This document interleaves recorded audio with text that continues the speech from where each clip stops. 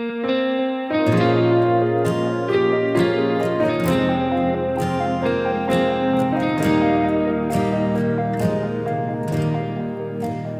Christ alone, my hope is found. He is my light, my strength, my song. This cornerstone, this solid ground, firm through the fiercest drought and storm. What heights of love, what depths of peace, when fears are stilled, when striving cease. My comforter, my all in all, here in the love of Christ I stand. In Christ alone, who took on flesh, fullness of God in helpless babe. This gift of love and righteousness, scorned by the ones he came to save. Till on that cross, as Jesus died, the wrath of God was satisfied. For every sin on him was laid. Here in the death of Christ I live.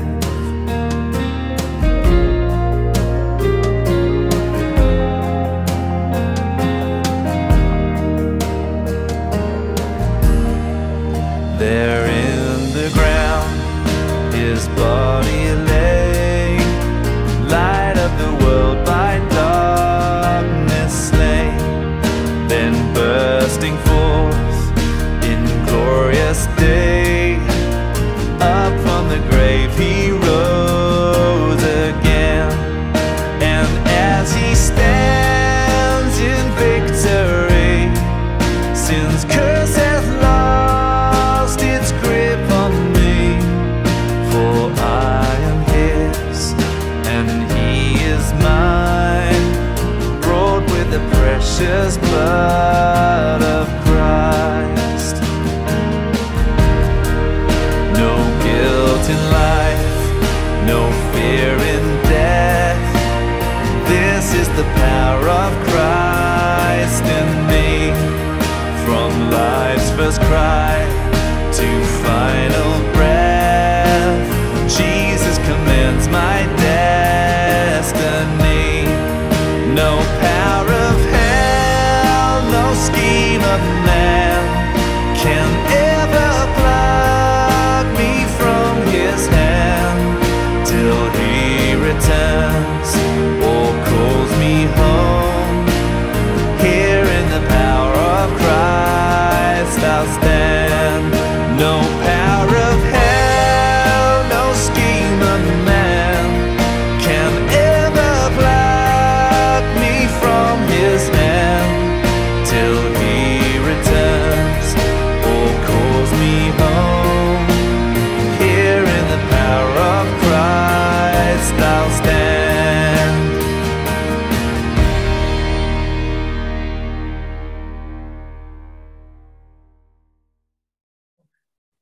On the control manager. Thank you. Got a little word for the children. Most of us here, I think, are children at heart, so I'm going to carry on with it. And that's our next slide. And this is talking about, the fact that God wants us to use our words wisely, yeah, and not hurt other people. And I think our words are a little bit like a tube of toothpaste, which everyone carries around their inside pocket, I guess. And the text from James says, a great forest is set on fire by a small spark. The tongue is also on fire. We praise God with it, and then we're unkind to others with it. This should not be. I've got a plate now. I left it behind. Can you get me a plate? That's very kind, which I'll need shortly. I don't know if you know this, but your words are very powerful. You know, they can have a big effect on people. They can certainly, hurt people, bring tears to your eyes if our words are unkind. Words that are loving, words that are friendly Words that are cheerful, courteous, respectful, they're the words that build people up. They build them up. And it's just too bad that sometimes our words are not always loving and kind. You know, when we make fun of other people, or we call them names, or we're unkind, or tell them to shut up, or go away, you can't play with me, we don't like that. We don't like them. You know, those kinds of words are very hurtful for other people and very, very unkind. In a minute, I hope I'm going to get a plate, because I think our words are a bit like this. They're a bit like toothpaste. And I'll tell you why. When Marion comes back with a plate, I bought a plate this morning, got out of the car and dropped it. So we're one plate less. And I'll tell you what that's all about when she comes back with the plate in a minute. Yeah, so we need to think very carefully about what we say when we speak to other people. Come back, Marion. I just wanted to say, jolly good. I would like somebody, perhaps somebody young, to come and squirt some toothpaste onto a plate. Do that for me. Good, I'm glad you're here. Okay, not on me as much as you like on that plate. Mine the floor, mine my suit. A bit more, a bit more, a bit more, a bit more. Right again. Well, I think we're making a squirty one here. Keep going. Any more? That'll do. That's all right. That's lovely. Nice little toothpaste there. Thank you very much. I'm going to ask Mick, my friend over there, I'm going to put it back in the tube for me. You'll have a job. You can't get it back in the tube. And that's just like our words. Once they're out, that's it. You can't get them back in again. They're gone. They're out. People have heard them. So words can make people happy, make people sad, or they can make people friendly and be with each other. If you speak kind words, you help others, you build them up, and you make them feel good. And there you go. Use my words to say kind things. Hello, thank you, please. We're friends, and I like. So do not let any unwholesome talk come out of your mouths, says Paul in the Bible, but only what is helpful for building up others. So just remember that. I'm sure you will. Good. Thanks for your help this morning. That was absolutely brilliant. I'm glad you're here today, which is absolutely great. As we come now, I'm going to sing another song. So I'll just start off. There it is. Can we get that back to you, please, John? Thank you very much. Before the throne of God I stand, and after this, man's going to come and bring us God's reading and our prayers.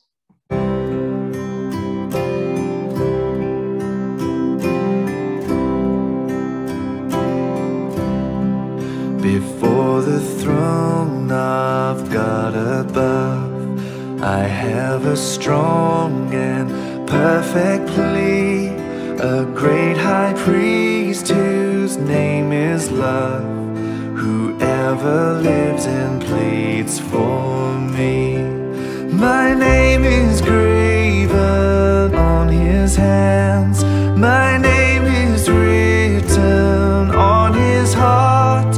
I know that while in heaven he stands, no tongue can bid me thence depart. No tongue can bid me thence depart.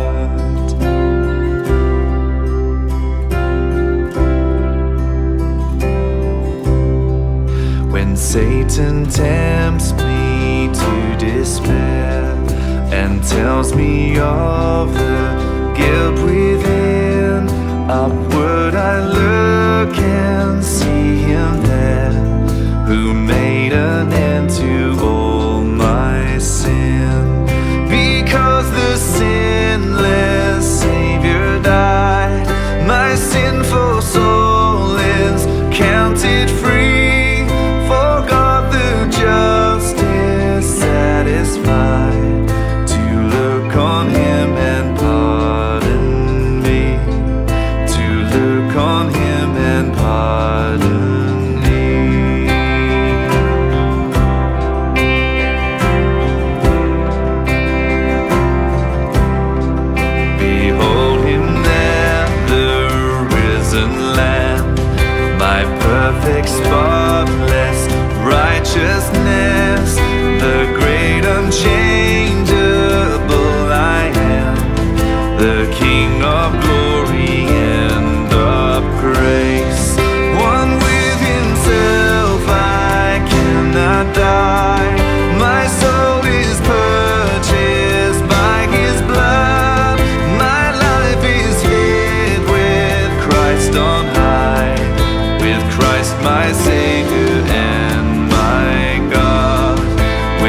Christ, my Savior and my God.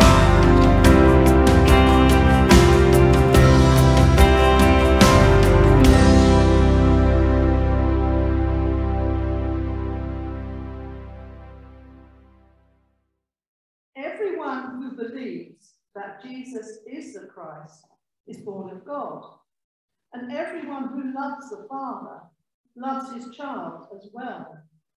This is how we know that we love the children of God, by loving God and carrying out his commands. This is love for God, to obey his commands, and his commands are not burdensome.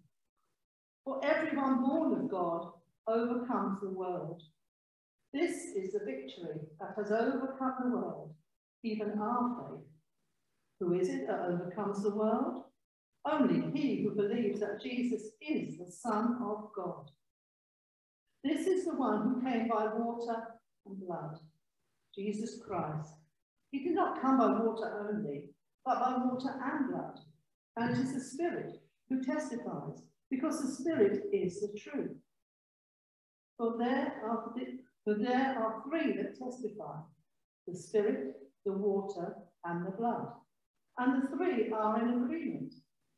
We accept man's testimony, but God's testimony is greater, because it is the testimony of God, which he has given about his Son. Anyone who believes in the Son of God has this testimony in his heart.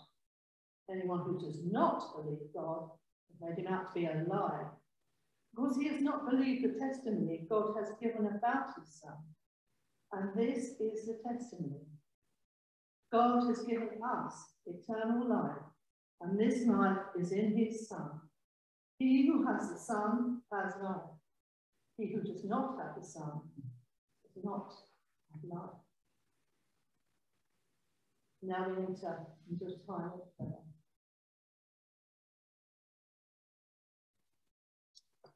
It's funny, when you get involved in schools, you go visiting schools, and those of you who are teachers will know this, particularly younger children come out with all sorts of funny things when you see them. A little boy, and there he was drawing a picture. Okay, what's that going to be? Well, miss. And they always call me miss when I go to younger children. I've no idea why, but I'm always miss. And I go, well, miss, I'm drawing a picture of God. Hang on a minute, no one knows what God looks like. They will miss when I finished. Used to be a proverb, and the proverb simply this: hurt my child and you hurt me. And there were times when one or other of our three daughters, when they were younger, in their teens, would lead us a merry dance. Times when we really didn't like them very much, not all the same time, but now and again they do something silly. But if anybody hurt them, watch out. Anyone who's doing things they shouldn't be doing, watch out. If you hurt the child, you hurt the parent. And in 1 John, that's the message that's coming across here that applies to the Heavenly Father. If you hurt the child of God, you hurt God. Simple as that. You can't say, I love God, if you hate his children. And this message is coming through 1 John quite a lot. You can't say, I love God, if you hate his children. Love's like an eternal triangle. There's God at the top, there's me, and there are the other children of God.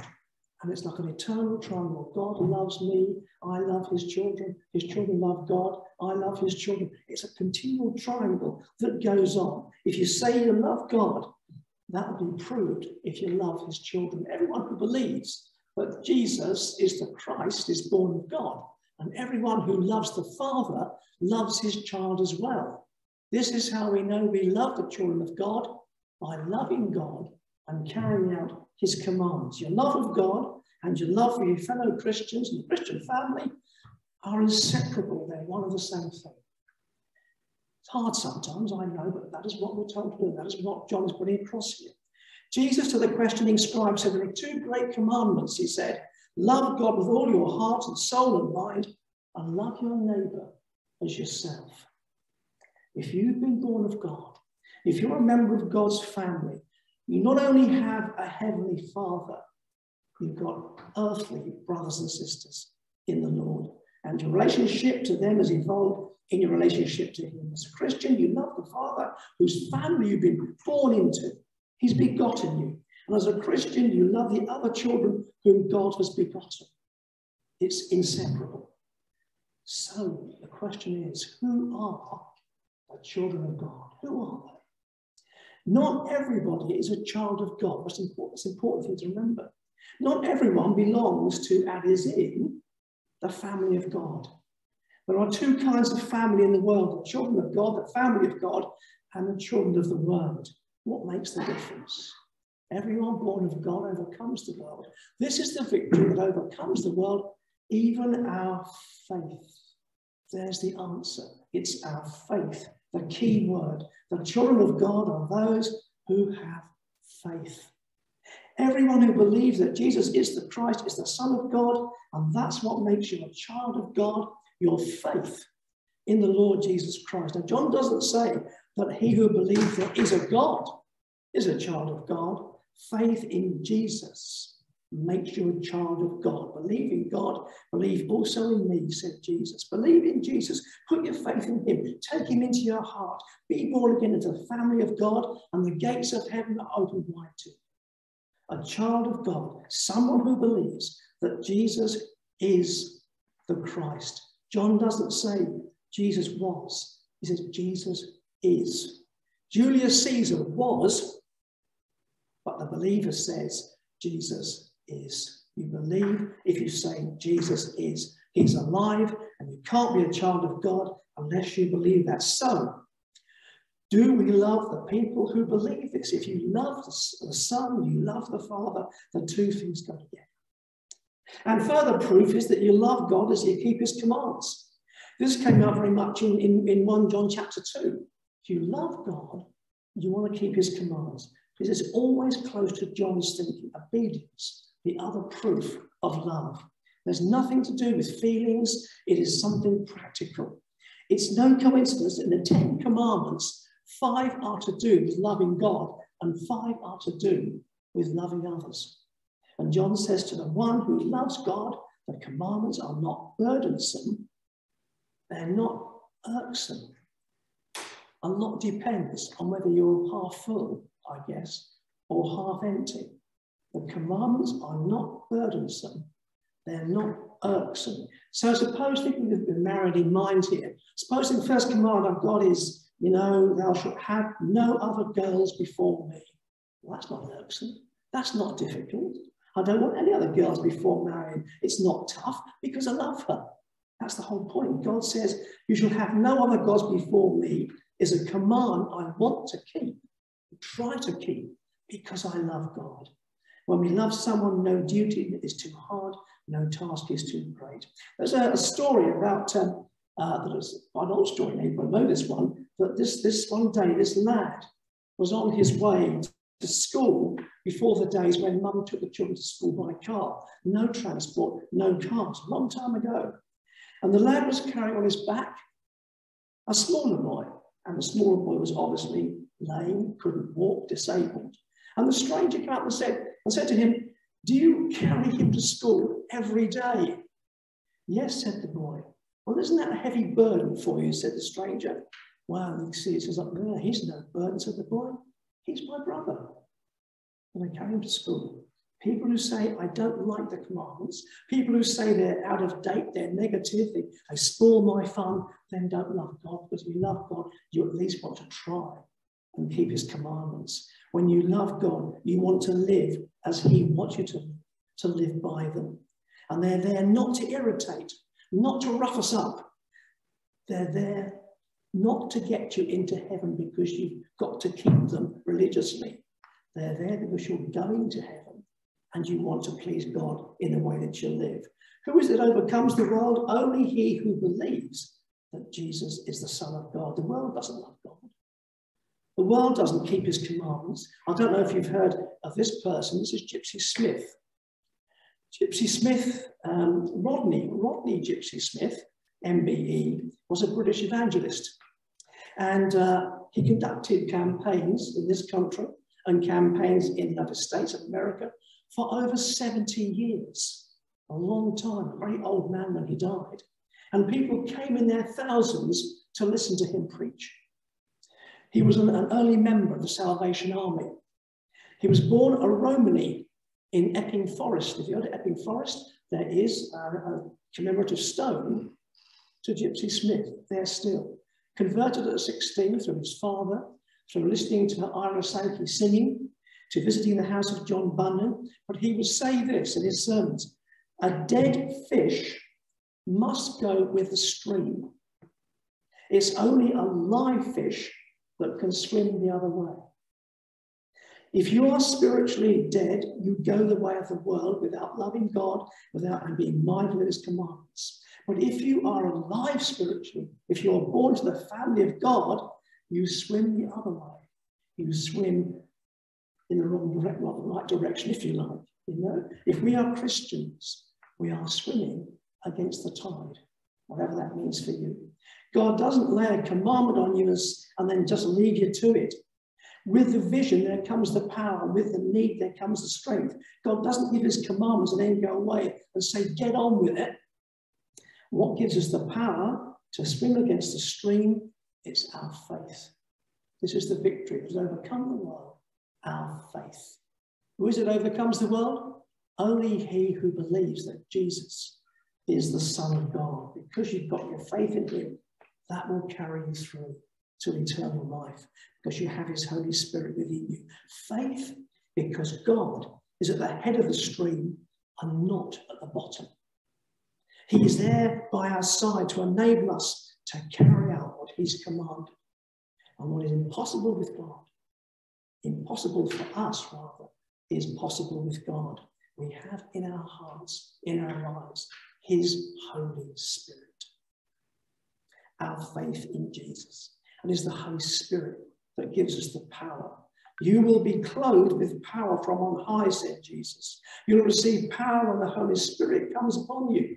John baptized with water, but you will be baptized with the Holy Spirit. Those are promises which we can claim in Jesus' name and know his power within. What is the basis for our faith? Faith isn't based on something airy-fairy, an airy fairy story. It's not based on legend or myth. It is based on fact, real life things. If something takes place and you're not there, how do you know it really happened? You know it really happened on the testimony of people who were there. You can find out the truth if you were not present at the event from people who are actually there. There are witnesses to the fact that Jesus was real, that he did the things he did, he said the things he said, that he died on a cross and he rose from the dead, because those things were written by the people who were there. And we have it in our scriptures written down for us. And if we believe that in Jesus, God entered our world and took our human life on himself, if we believe that, we believe that he cared enough for us to take upon himself the limitations of humanity and take upon himself our sin. And if we believe that, then this is an act of love which passes all understanding. And if we believe that, we believe that he shares in all those trials and temptations of human life that we have to face day by day. He's there with us in this business of living. Hallelujah. That's our faith. God cares. God shares. The world did its worst to Jesus. It hounded him. It slandered him. It judged him. It crucified him. It did everything possible to eliminate Jesus. And guess what? It failed. Hallelujah. Amazing. After the cross, there came the resurrection. And after the shame, there came the glory. This Jesus is with us by his Spirit, who saw life at its brimmest, who died and conquered death, and who offers us a share in that victory. And if we believe that Jesus is the Son of God, we have with us always Christ the victor, who can help us to be victorious. Hard sometimes, but he's there with us. John talks about water and blood in that reading, because water's real, blood is real. They are both liquids in my body. They are there, they are real. When Jesus died on the cross, they pierced his side. What came out? Water and blood. And John is talking here about two witnesses, two events where God testified to his son, that his son was the Messiah, his baptism, water, and the cross, blood. Jesus was baptized by water, and what happened? Well, it sounded like thunder. A voice said, "You are my beloved son in whom I am well pleased." God testified. There were people who heard it. There were people who wrote it down, and we've got their testimony in Scripture. Whose testimony are you going to believe? Those who say he's not the Son of God, he's not divine, he's not the Christ, or God who says he is, and it's written down for us to read. And then the cross, we cannot be Christians without the cross as an essential part of what it's all about for us, all about Jesus. God's plan that God was in the death of Jesus as much as he was in the life of Jesus. But there's a third witness, the Spirit. Jesus was baptized in water and God testified, "This is my son." And Jesus had another baptism to be baptized with. When Jesus came out of that water, at that moment, he saw the Spirit of God descending like a dove, lighting upon him. And then came that voice, "This is my son whom I love. With him I am well pleased." John said in his letter, it is the Spirit who testifies, because the Spirit is the truth. There are three that testify, the Spirit, the water, and the blood. And the three are in agreement. They testify to the Messiahship of Jesus. 7 weeks after that baptism of Jesus, 7 weeks later, there was another baptism. This time Jesus was the baptizer, and this time people were baptized in the Holy Spirit. He said, "For John baptized with water, but in a few days you'll be baptized with the Holy Spirit." I wasn't there at Jesus' baptism, and I wasn't there when he died. I wasn't there when he rose from the dead. I take these things on the testimony of others, but the baptism of the Spirit goes on today. Which is why John says the Spirit is the third witness. The filling or the baptizing of the Spirit was promised. It began at Pentecost. And it repeated itself over and over again in the history and experience of the church. Peter, on that wonderful first sermon he preached, "Repent and be baptized, every one of you, in the name of Jesus Christ for the forgiveness of your sins, and you will receive the gift of the Holy Spirit." The promise is for you and your children, and for all who are far off, all whom the Lord our God will call. The ongoing evidence of the Spirit in the church was and is an undeniable witness to the continuing power of Jesus Christ, the Spirit, the water, the blood. Three witnesses, all combined to demonstrate the perfect sonship, saviourhood, messiahship of the Lord Jesus Christ. How much more do we need? We don't. There they are. John speaks of the person who believes in the Son of God. There's a wide difference between believing and believing in a person. If you believe someone, you believe whatever statement they're making, maybe. Yes, they tell the truth, fine. If you believe in someone, then you accept the whole person and all that person stands for in complete trust. We would be prepared not just to trust that person's spoken word, also trust ourselves to that person, to him, to her. So to believe in Jesus is not simply to accept what he says is true. It is to commit ourselves into his hands for time and eternity, because his Spirit is in my heart. And this is the testimony. God has given us eternal life. And this life is in his Son. He has the Son. He who has the Son has life. He who does not have the Son does not life. It's very black and white, John. If you don't have the Son, you don't have life. And with this paragraph, the letter comes to a kind of an end. And what follows is a kind of postscript. The end is a statement that the essence of the Christian life leads to eternal life. the life of God himself. You know, it's easy to try and envisage heaven and eternal life from a kind of human point of view, because, you know, we imagine what eternal life might be like based on our experiences down here. Will I know so-and-so in heaven? What will I, you know what I mean, don't you? I think eternal life is going to be something quite different. In heaven, gosh, you know, a life of peace, because God's there. Life completely free from the fears and anxieties that we face down here. A life of power, because in God there's power. A life completely free from sin and its consequences.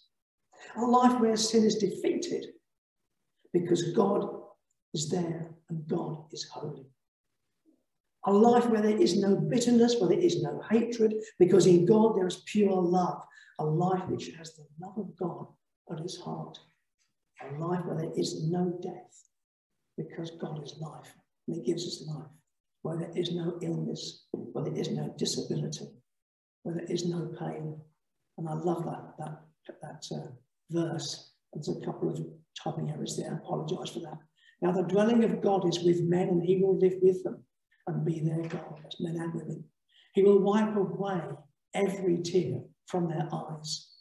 There will be no more death, or mourning, or crying, or pain, for the old order of things has passed away, and everything is going to be completely new, beyond our human imagining.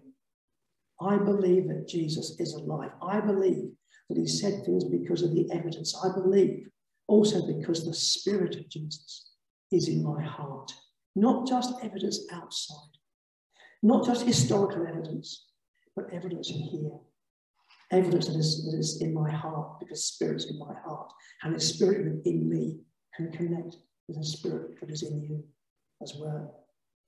An evidence of eternal life, of a new quality of life, something that death cannot take away.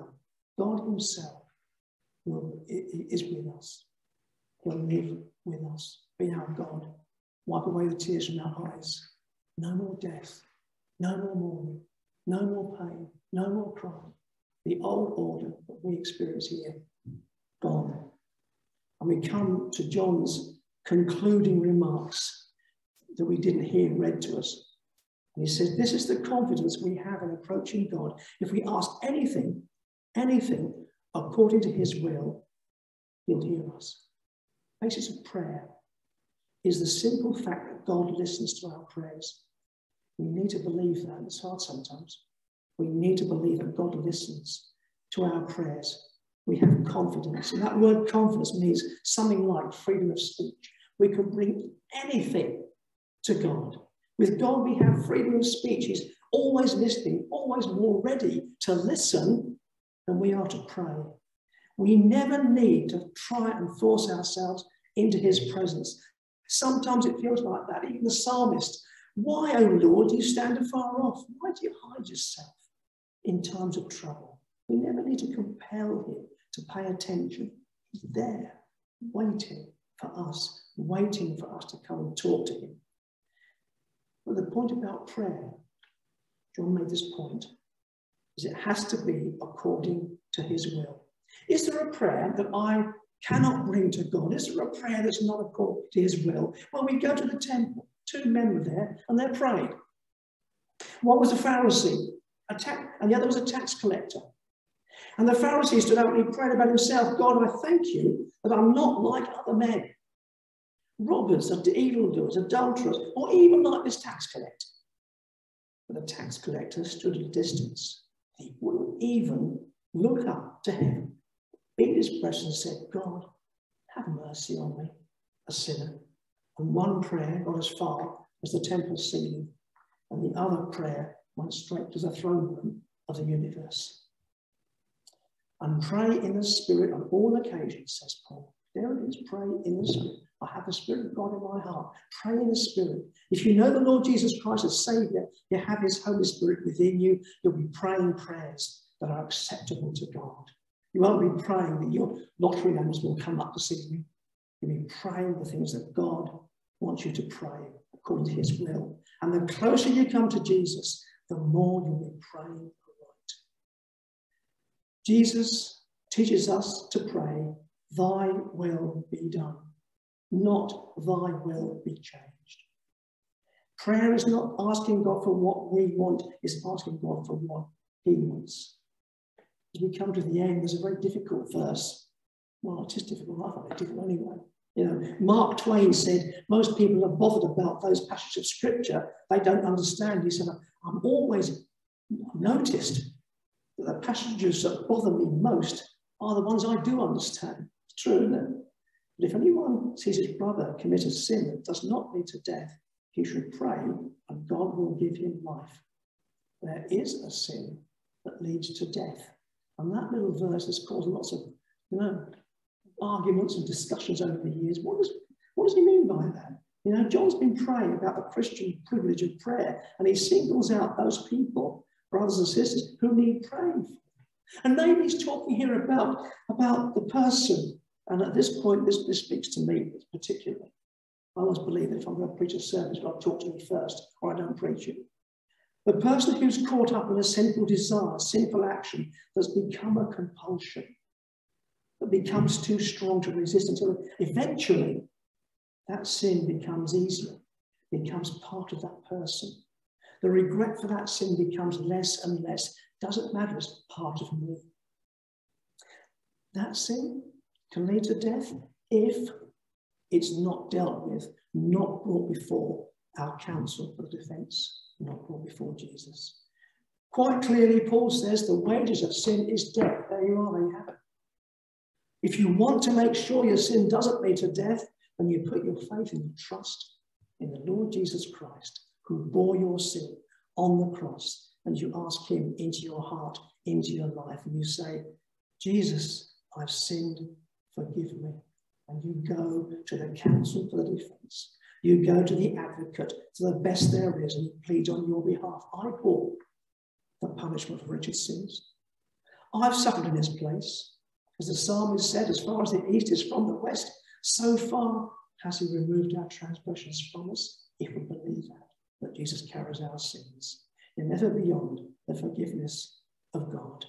The wages of sin, is death, but, the gift of God is eternal life in Christ Jesus our Lord. And when John says in verse 18, we know that anyone born of God does not continue to sin, the one who was born of God keeps him safe, and the evil one cannot harm him. Doesn't mean we don't sin as Christians, of course we do. It means that the Christian is not the helpless slave of sin. If you're born into the family of God, Jesus keeps you. As someone once said, the Christian, you and I, we have an active enemy. And that's true. We also said we have a watchful guardian.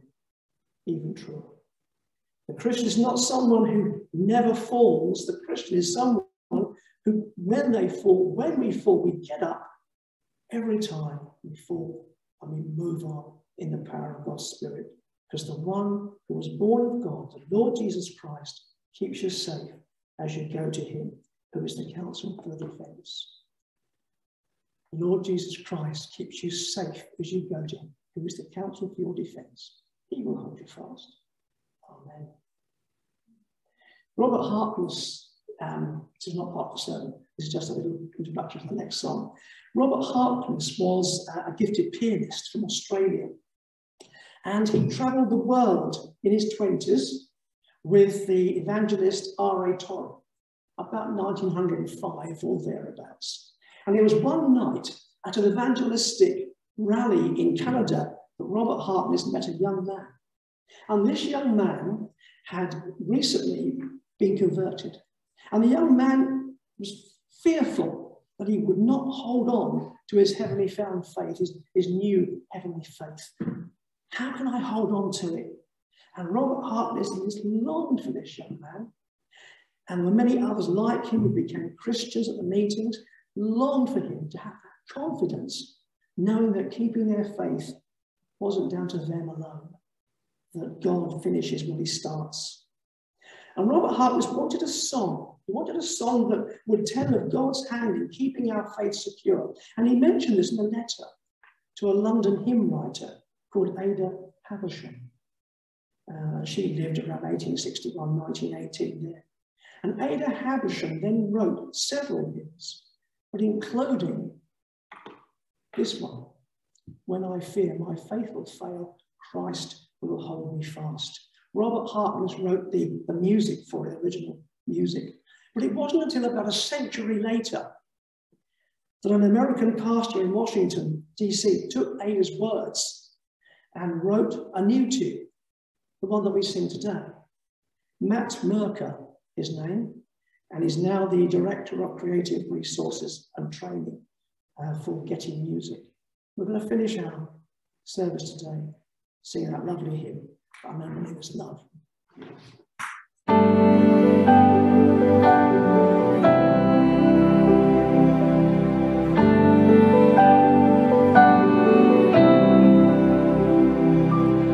When I fear my faith will fail, Christ will hold me fast. When the tempter would prevail, he will hold me fast. I could never keep my hold through life's fearful path, for my love is often cold. He must hold me fast. He will hold me fast. He will hold me fast. For my Savior loves me so. He will hold me fast.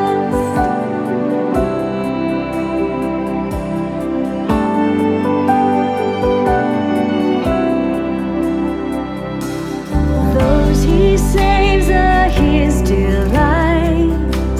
Christ will hold me fast. Precious in his holy sight, he will hold me fast. He'll not let my soul be lost. His promises shall last. Bought by him at such a cost, he will hold me fast. He will hold me fast. He will hold me fast. For my Savior loves me so. He will hold me fast.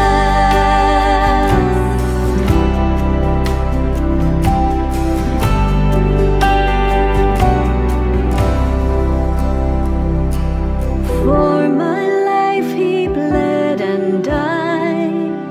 Christ will hold me fast. Justice has